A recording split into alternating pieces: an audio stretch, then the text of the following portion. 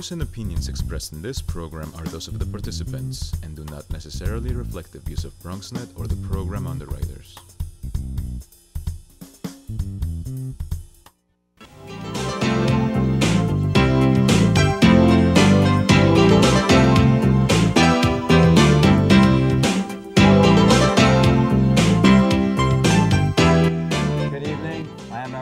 Bronx Lebanon Hospital Center's Vice President of Planning, Marketing, and Public Relations, your co-host for tonight's Healthbeat television program. We welcome you, our many viewers, and as always, encourage you to continue participating in the program by calling 718-960-7261 with any questions you may have. That's 718-960-7261. And we promise to do our very best to keep you medically informed and healthy by discussing topics that are of interest to you. Please tune in every Monday evening from 6:30 to 7 p.m. on Channel 67, and you can also find out more information about Bronx Lebanon and its many community services online at our website, bronxcare.org. Tonight, my co-host, Dr. Milton Gums, Bronx Lebanon's Vice President and Medical Director, and I will be discussing the obstetrics area, and in particular, how to deliver a healthy baby. Yes, Errol, this has increasingly become an important topic since the Zika virus has come into play. Joining us this evening are two experts in the field, Dr. Karen Beckerman, Director, High-Risk Obstetrics Gynecology, and Abby and Melissa Resnick, nurse midwife and associate midwifery director at Bronx Lebanon Hospital. Now, before we hear from both of our panelists, once again, let me encourage you, our viewers, to call in with any questions or comments you may have. The number to call is 718-960-7261. That's 718-960-7261. And please call us. Now, let me start the program, since Dr. Gums mentioned the Zika virus, by asking you to provide our viewers with your expert opinion regarding the Zika virus. What should women in our community be concerned about? Thank you very much. This is an excellent topic because we get a lot of questions in our clinics and in the hospital about Zika. The important thing for New Yorkers and individuals living in the continental United States is that there have been no transmissions within the continental United States, the 48 states, from person to person. The cases that we have seen have been among travelers, people returning from Latin America who have acquired the infection there. I see. The virus appears to be associated with problems in development of the fetus. Right.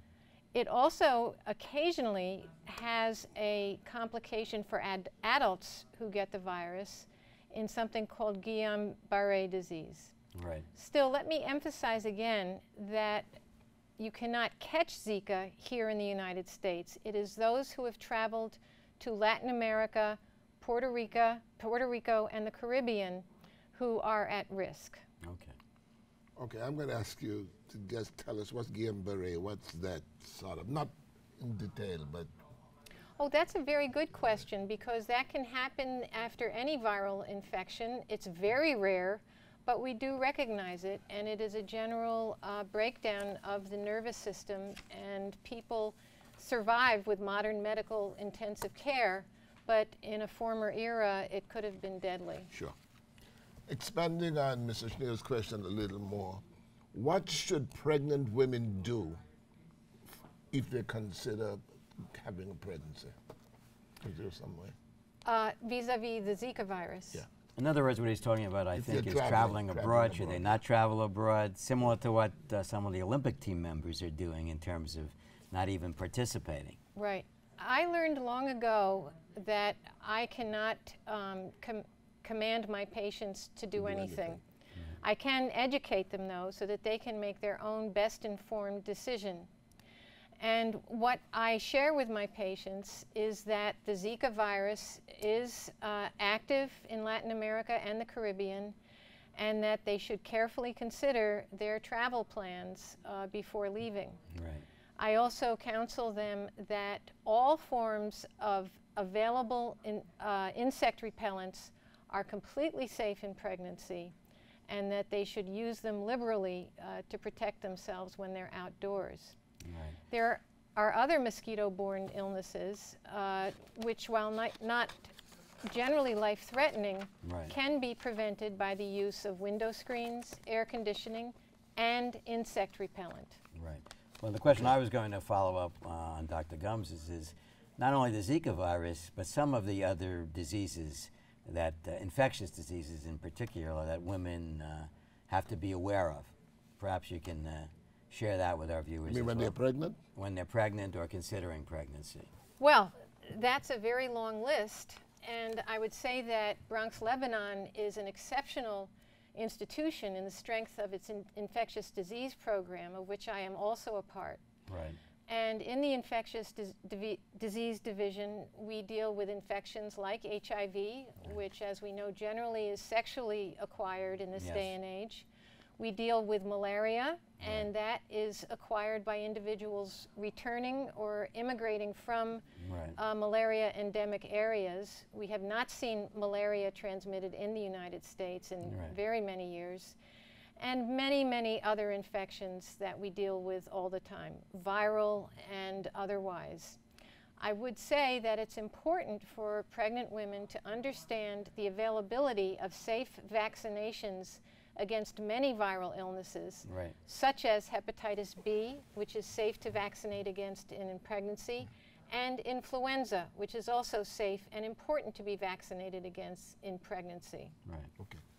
Moving back to Grung here, tell us something about the obstetrical services at Bronx Lebanon. Let's give Ms. Resnick a chance to respond. Well, I think the obstetrical services at Bronx Lebanon is incredibly unique because you have so much choice. Whether you want care with a board-certified obstetrician or with a nurse midwife, you have many choices for a low-risk normal pregnancy, for a high-risk pregnancy. All of this is offered at Bronx Lebanon. And when it comes to delivery services, you also have the opportunity for hydration and in labor. I was delivered by a midwife. Yeah, you were lucky. I was lucky, right? And I came Look how out great you turned out. Okay. All right. How are newborn services, let's be more specific, delivered at Bronx Lebanon? Well, there's a newborn nursery for the healthy newborn. Right. If the newborn is premature or unhealthy in any way, there's a step-down unit or a neonatal intensive care unit. Right. So it's really the best of all worlds at Bronx Lebanon that we can provide our moms, families, and babies. And Dr. Beckman, what are the services that are available for more complicated pregnancies? Perhaps you can share that with our viewers. We have a robust high-risk obstetric service. We have 3 board-certified maternal fetal medicine specialists. We offer obstetric ultrasound and antenatal testing for our clients on site on the same floor as our clinic, which is a big convenience for our clients. Right. And in addition, I would also say that we have a very admirable collaboration in place between obstetrics, midwifery, and newborn medicine. We meet every week to discuss interesting and challenging cases so that the transition from pregnancy to mother and newborn is as seamless as possible. Now, just what percentage of deliveries are high risk? Is there an approximate percentage? I would say, you know, there's high risk and then there's high risk. We see about 40% of our patients in the high-risk clinic at any one time. But many of those women go back to low-risk services with midwives or with general obstetricians. So we've consulted, we've made an opinion and given some advice, and they're fine with their regular obstetric care. In terms of very high risk, I would say it's about 15% probably. Okay, an easy question. When is a C-section necessary? Well, that depends on who you ask. Okay, right, okay. So, What's the controversy? so as I'm sure both of you know, and certainly Ms. Resnick and I know very well, the C-section rate in this country is rapidly increasing. Why? I think I can't answer that question. Well, what do you don't want to think about it? I mean, No, I think about it a I have lot. ideas myself, but go ahead. Yeah. I think that we have fewer and fewer caregivers who are able and expert in vaginal delivery in this day and age. Okay, and how long do you stay in the hospital after the section? After a C-section. After section. So our standard at Bronx Lebanon and at other hospitals is to go home on the 3rd day after a C-section delivery. I will say that at Bronx Lebanon, we are very liberal in keeping mothers longer who need to stay longer. And that could be for a variety of reasons. And, but generally, most mothers go home with their babies on the 3rd day after C-section. Good, okay. And if I can just sure, touch base on the C-section issue, you know, it's known that the midwifery care decreases the C-section rate. So, you know, we have a robust midwifery program at Bronx Lebanon, and the women that we care for have a very low C-section rate. Why? Because I think that midwifery focuses on the normal, natural process. No, I don't go into And it may be long. It may be uncomfortable. We certainly have methods to take care of the discomfort, but it's about really having the woman's labor in their own environment in a normal, natural process without being rushed or hasted with intervention and medication. Good, thank you. Right. Now, on a totally different subject, what about induction of labor? When is that a necessity? How is that determined? And what exactly happens?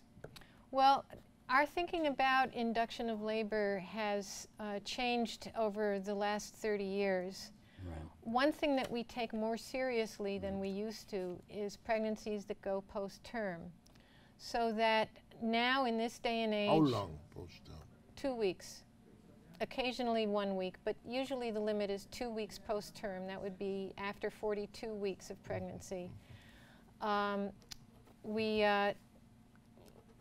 We now take that very seriously because we can exactly predict most women's due dates.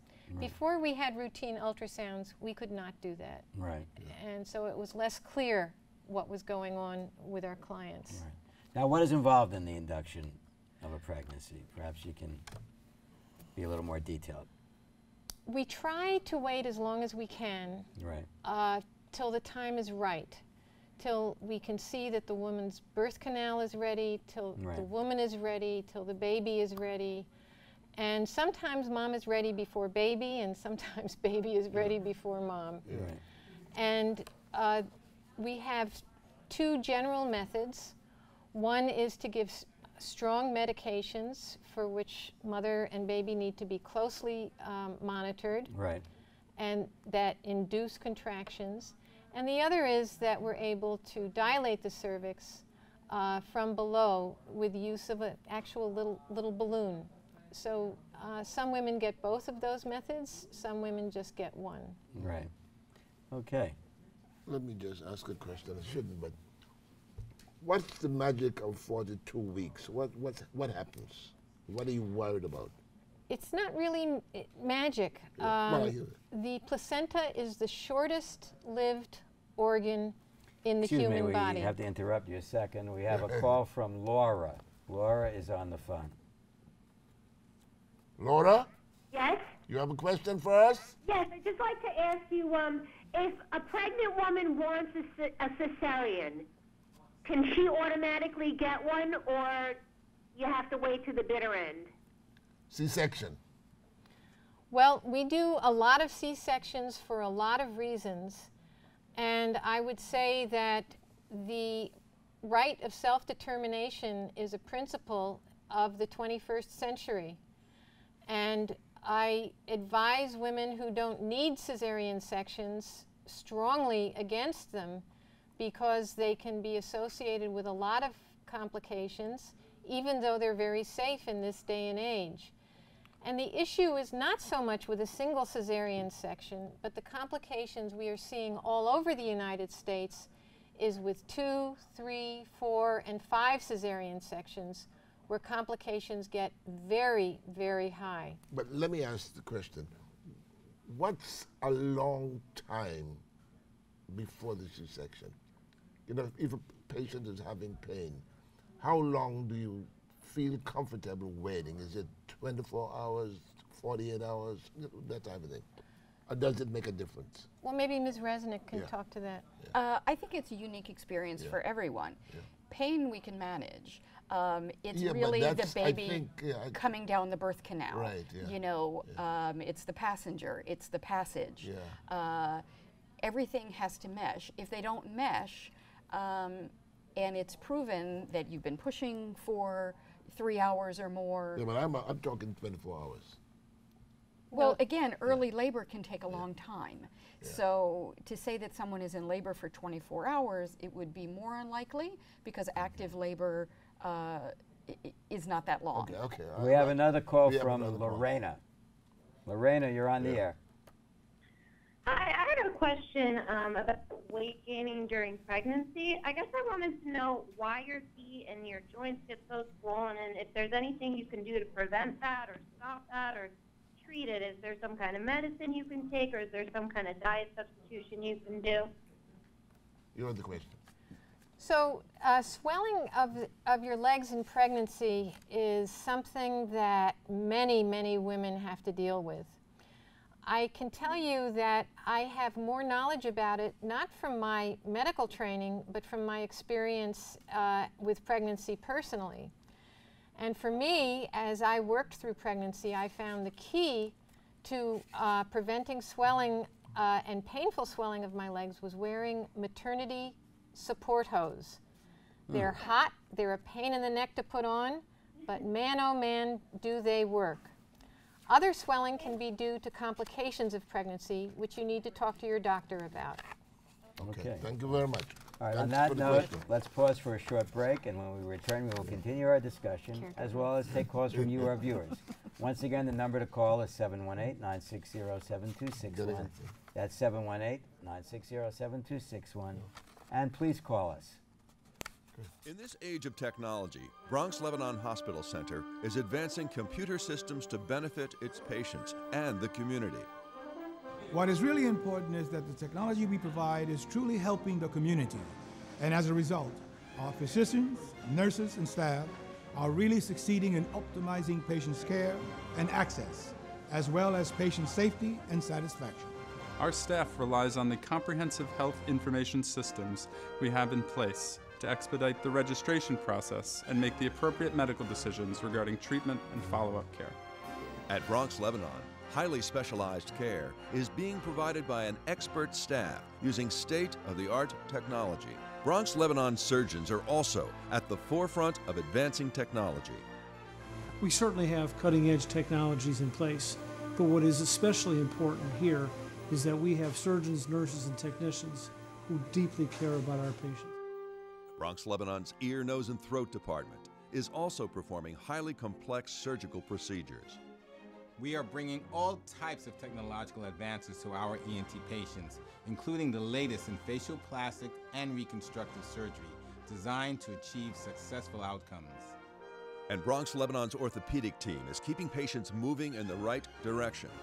We have leveraged our own patient outcomes data as well as national studies to achieve the highest level of care in hip and knee replacements. Our spine, hand, and foot surgery, as well as sports medicine programs, continue to be of the highest caliber.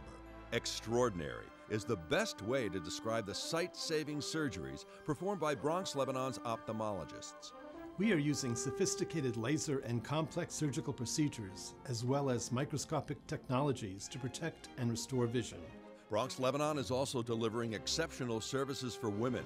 Its one-stop shopping approach means easy access to a wide range of general and specialized inpatient and outpatient OB/GYN services. We provide women in the community with a luxurious birthing spa in a state-of-the-art labor and delivery unit, and comprehensive outpatient GYN services at the hospital's new Health and Wellness Center. When necessary, advanced robotic surgery and other related procedures are available. In the ER, we see some of the most dramatic examples of Bronx Lebanon staff and technology in action. Our expert and experienced ER team is helping patients overcome all types of emergencies. We are effectively using high-tech equipment to monitor, track, and evaluate a patient's condition prior to making the decision to admit, discharge, or extend their observation in our recently completed 11-bay unit. And technological advances are changing the practice of nursing.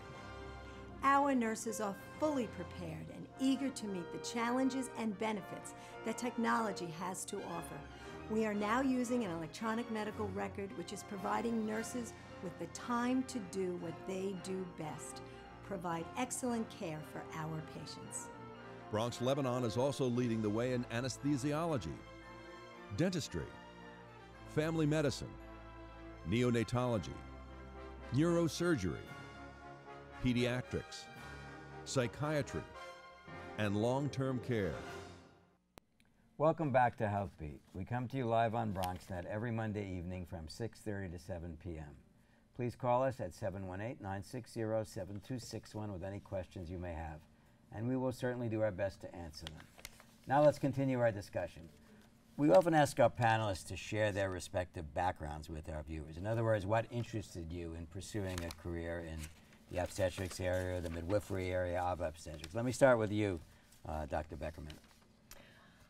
I always was thrilled with the idea of pregnancy and having kids. Right. And I went to medical school and found obstetrics very exciting. And I was fortunate to be able to rotate through a service in Bristol, England, right, where I worked with British midwives. Right.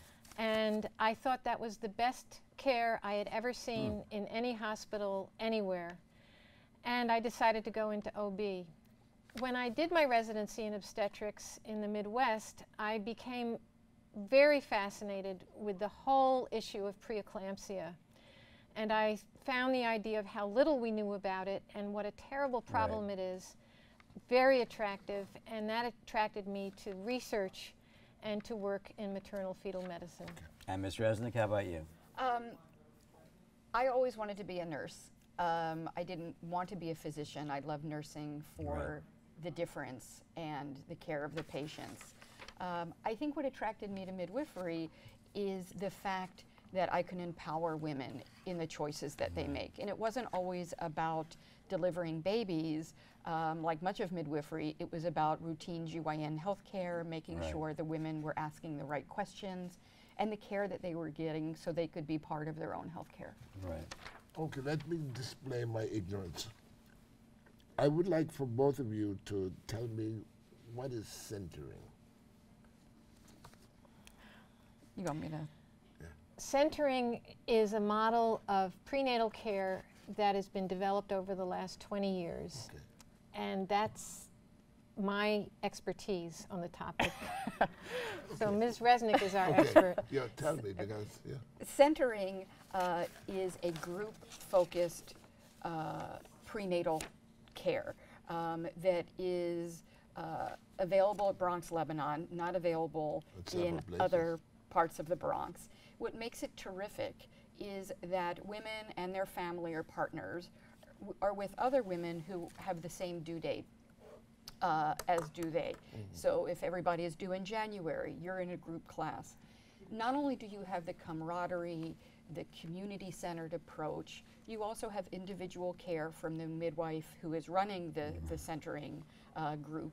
And you have education from other providers, a social worker, a nutritionist. And you're with other women who may have the same complaints, such as swelling in pregnancy. How do I get rid of it? They talk about postpartum breastfeeding. And so you're really with a great group of women and their families and their partners who can corroborate the things that you're going through. Okay. Now tell us about the Bronx Lebanon Birthing Spa, and in particular the Whirlpool delivery process. Who's eligible, how does it work, and how successful has it been?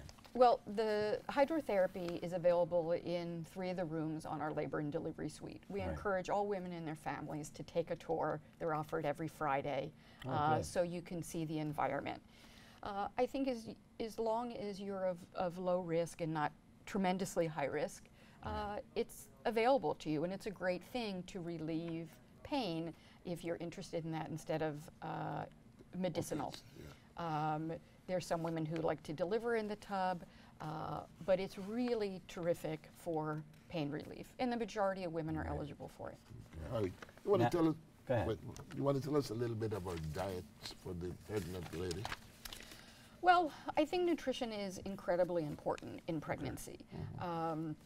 And again, Bronx Lebanon offers a nutritionist who's available, and the midwives also are trained in nutrition. And I think it's a false to believe that you're eating for 2. You're just eating healthy. And sometimes in the Bronx that can be challenging, but your nutrition is incredibly important for a healthy baby and increasing the protein in your diet. What about exercise?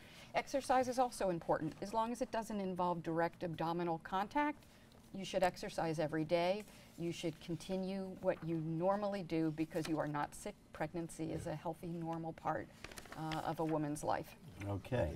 On that note, we've certainly had an informative discussion. Let me thank you, Ms. Resnick and Dr. Beckerman, for joining with Dr. Gums and myself on tonight's Healthbeat television program. Thank you. And most importantly, let me thank you, our viewers, for tuning in this evening. If you, our viewers, have any questions or need assistance, I encourage you to call our physician referral service. That is 718-999 Bronx. That is also 718-992-7669. Or you can refer to our website at bronxcare.org. Good night and stay healthy. See you in a couple of weeks.